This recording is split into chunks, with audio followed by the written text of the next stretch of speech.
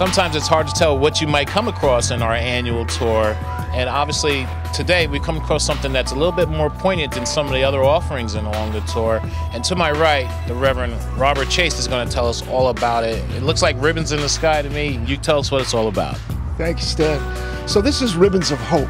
It was originally created in the aftermath of 9/11 and the 10th anniversary as a way to commemorate and provide a kind of a community art project for people of all ages and of all perspectives to add their thought for hope, for peace, for the future of humankind.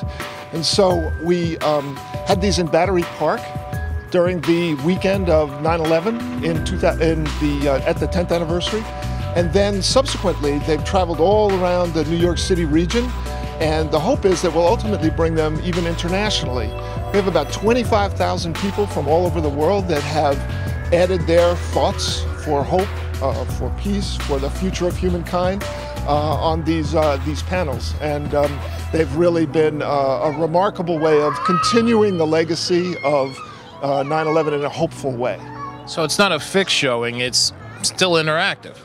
Absolutely. The thing about this that we think makes it so exciting is that it continues to grow, it continues to evolve, it continues to change and reflect the history of the moment, so that as different people come up and add their thoughts and their perspectives, it is an evolving expression of hope for the future. This was originally created by 6 faith-based interfaith organizations in New York City, which formed a coalition called Prepare New York. The idea was, and it had its genesis really at the 9th anniversary of 9/11, when there was the controversy around the mosque at Ground Zero. And a group of us from the faith-based community felt that we wanted to create something that would help to bring people together. And so what we did was we formed this coalition called Prepare New York.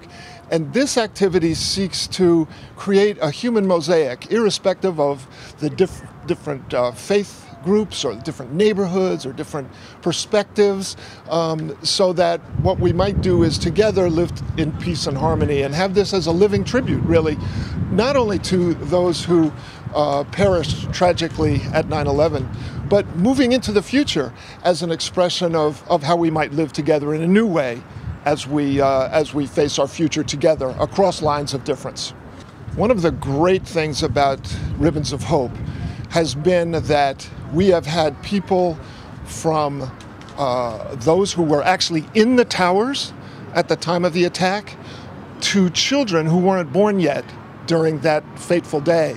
And so all those different perspectives have come together, and each individual ribbon may not say a whole lot, but when you put them all together, 25,000 of them, there's a real powerful statement about how we can live together, both young and old, people from all across the world. We have a whole series of ribbons from Australia, from Hungary, from Norway, in the wake of the tragedy that happened a couple of years ago when that person killed a bunch of kids. And yet, when you read them time after time, the statements are saying, we need to live together, we need to have peace, we need to forget about our differences and find common ground. Every place that these ribbons have gone, and we've had them at the New York Public Library, we've had them at the United Nations, we've had them in various mosques and synagogues and churches around New York City, there's the opportunity for people to fill out their own ribbons and to add to this display. And in fact, we're doing that here in Jersey City at this Artist's Walk, so that, again, kids and families and all kinds of folks can come and participate and help this display grow.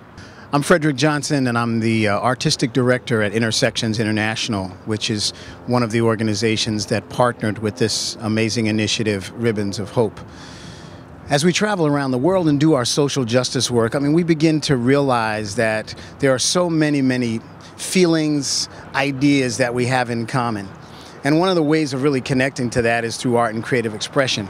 One of the opportunities that I had was to go to Israel during the period of time that we were gathering ribbons from around the world to be a part of this exhibit that would really exemplify that the world really is now in a place where we want to be hopeful. We want to be able to have our thoughts and ideas heard, and that we come together and really speak as one. So as a musician, I travel to Israel and I do a lot of work working with both the Jewish and the Muslim community, really having conversations around the things that we have in common as opposed to focusing on the things that are different about us, and really trying to recognize that the things that are different about us is what makes the life experience really beautiful. So we had the opportunity to gather with both young Jewish teenagers and young Arabic Muslim teenagers, and we played music and we communicated about how important it is to really dream and realize that we can realize our dreams and really try to show the world that people do want to be together. And we were able at that time to take these ribbons of hope, and everybody wrote their words and their ideas, and we brought them back to the United States, and they hang here now on this exhibit.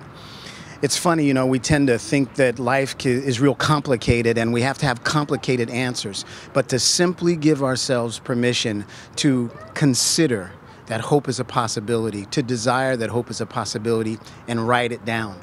Regardless of what your belief is, whether it's a religious belief or a philosophical belief, most of the great texts of the world say that if you acknowledge it, if you write it, if you put it into the world, that it can happen.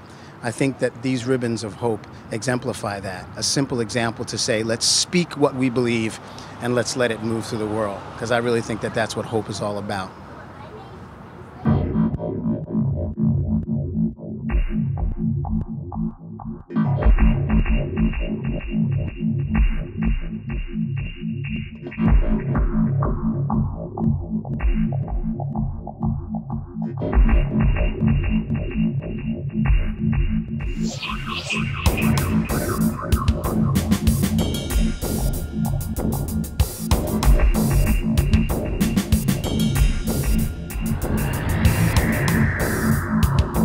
I'm Jim Pastorino. I'm the director and the curator here at the new art center that we're developing in Jersey City, the drawing rooms at the OLC Art Center. And behind me is a piece of my own, which is based on kind of like an abstract comic strip sort of idea. At the time I was working on it, I was working with the artist who's across the room here from me, Ibu Ndoye. And he has a large piece on carpet, and that we set up in the room together so that we could kind of balance each other out. We started a publishing system called Victory Hall Press, and earlier this year we did 2 books with Ibu because he's been creating books on cardboard. And while we were developing those, I borrowed probably or got inspired by some of his colors. He's from Senegal. He's been in Jersey City for about 10 years. And it's nice, these small rooms of the convent we have recently renovated allow us to put a couple of artists together where they can pair off with each other, where you can kind of look at both pieces at once or several pieces at once in a more intimate setting. So also in the room, if you see over here, is another person we've been working with a lot, Carl Varot. We thought these worked very well in here because, in contrast to Ibu and my own busyness, Carl is very reserved, and I think he gets a lot of impact out of the few shapes and lines that he has here. So all of this work is seen a little bit more almost like a pictogram or a pictograph, where it's kind of a it's not making an illusion, but it is kind of telling a story.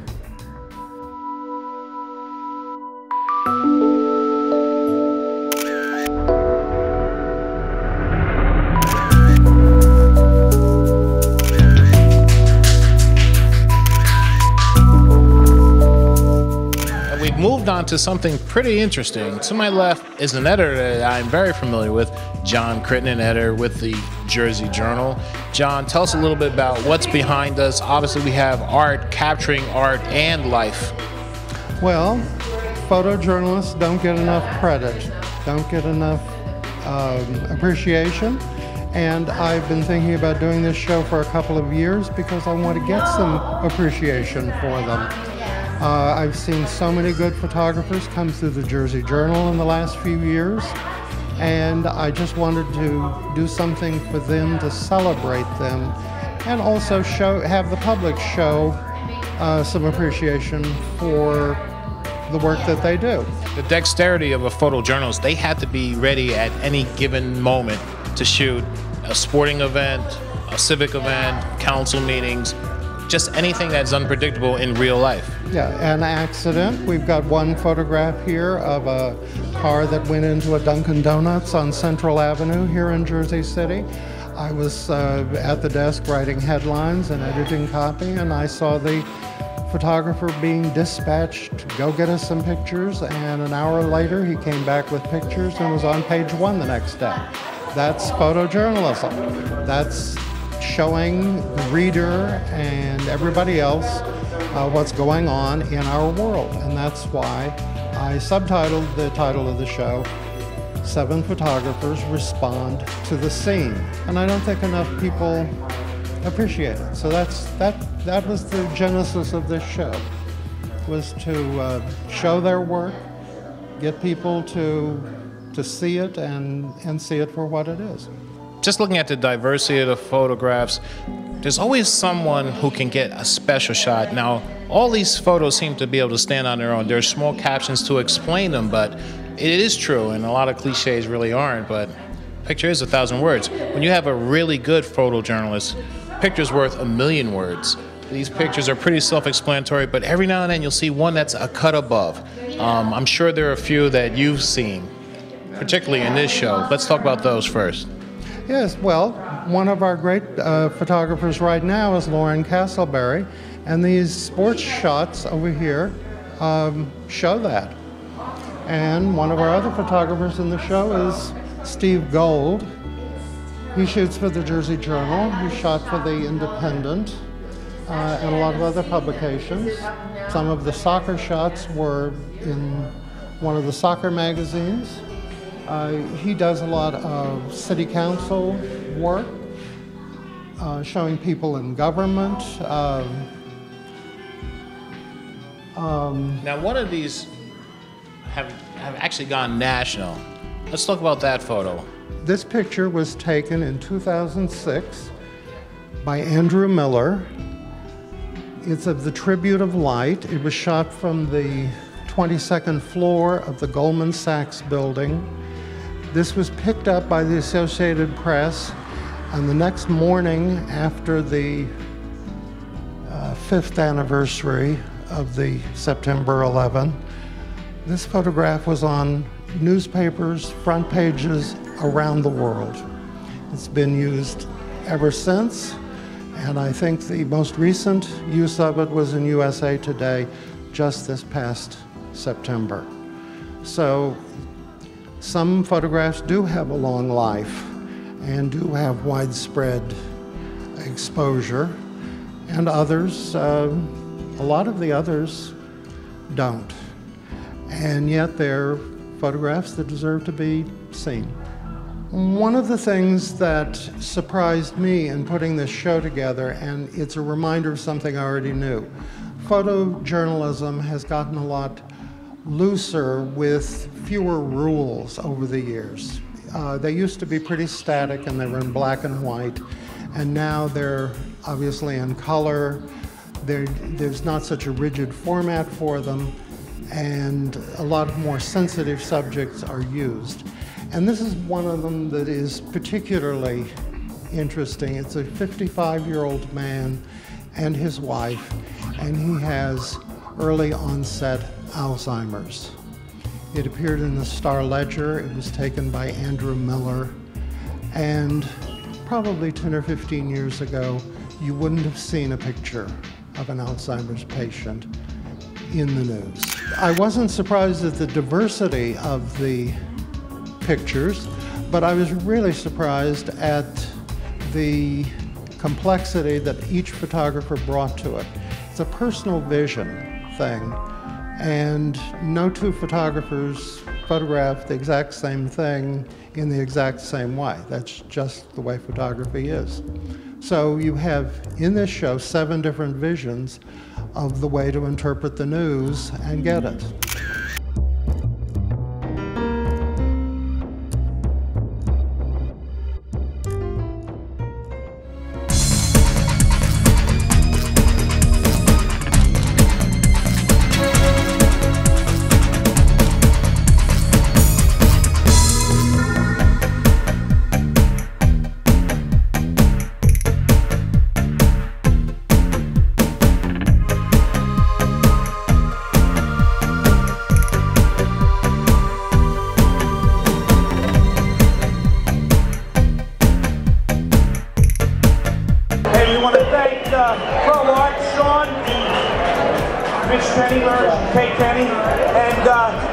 of Jersey City Cultural Affairs, run by our good friend, Mary Ann Kelleher, Greg Brickey, her able assistant, and the whole staff. And this is the 22nd annual Jersey City Studio Arts Tour, and it gets bigger and better every single year. As most of you know, Jersey City is a haven for the arts, all kinds of arts. Thank you. And every place the arts go, it improves whatever venue it is, whatever city, town it is. So we're grateful to have this great arts presence here in Jersey City.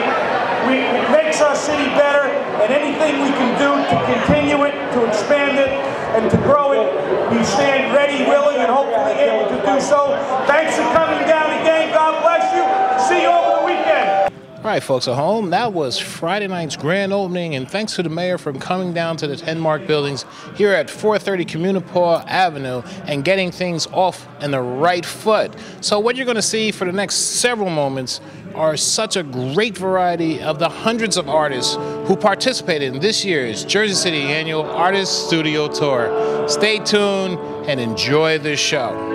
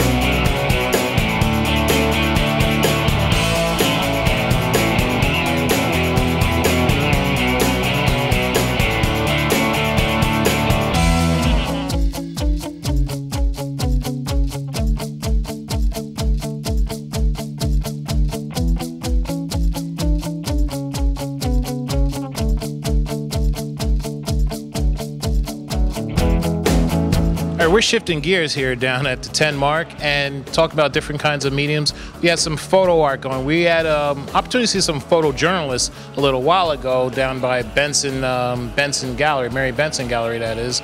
But now with Daniel Morte to my left, tell us about your version of photography. Oh, thank you, thank you. This year I decided to do something really different. I believe that photography is a great way to show some history of a place and a person. So when I had the opportunity to go to Cuba last May, I wanted to be able to capture elements of Cuba and bring it back to Jersey City. And this is how I have this new series here called Havana Dreams. Last May, I was able to go to Havana, Cuba to work on a documentary of Ben Jones, a local artist. It was funded by Prestige Media Productions. And while I was down there, I brought my personal camera, and I really wanted to show a side of Cuba that not many people really see because of the political and economical situations that goes on. A lot of people think that Cuba has this conception of being a military-run place where, you know, it's very strict and all this violence is going on. But I really wanted to show that it has so much history and culture and beauty that is still flourishing down there. Tell us, what was the most, I don't know, satisfying or overwhelming, unexpected surprise you found there? Oh man, there was so many. The simple things, like seriously, like I went into complete strangers' houses and they welcomed me with open arms, gave me a meal, sat down, watched their TV. I mean, just the interaction that people have, you know, just because you don't know someone is not an excuse not to say hi. And we're so friendly down there. Especially when you're in America and you come there, you know, so you just want to absorb and see the culture. You know, it was a really humbling experience. It reminds me that that they have something that, you know, we're losing more and more today in modern times, humility. You know, they don't have much, but they are willing to give you everything they have just to make people happy, which is now, really cool. Before you took the trip, or is this something that evolved once you got there and you saw the richness of the culture, or did you really anticipate having this kind of showing? I wasn't anticipating much, actually. You know, my state of mind was, you know, I was doing a project, a documentary, and then my focus was on the work. But then when I was having conversations with various people who had positive reviews on Cuba and negative reviews on Cuba, I was like, I want to bring back something that at least have them involved in conversation again, so they can maybe change their minds or at least have a little more information about what goes on in Cuba. And you know, I've gotten many amazing reactions. Yesterday, I was told by another photographer that came through that he brought his mom here, and his mom burst into tears because I believe that's her old neighborhood. and it reminded her so much of her childhood. And honestly, with all the money I spent getting these printed out and all the effort of taking it here and the fact that, you know what I'm saying, haven't slept in days, that moment made all this so worth it. Do you have a website people can look forward to and a timetable as far as the completion of the documentary? The documentary hopefully will be ready by this time next year, and you can reach me at my website, which is kodakjones.com, KODAQJONEZ.com. I also have morteexperience.com, MORTEH experience.com. All right. Yeah. Thank you very much for sharing your work. Thank you.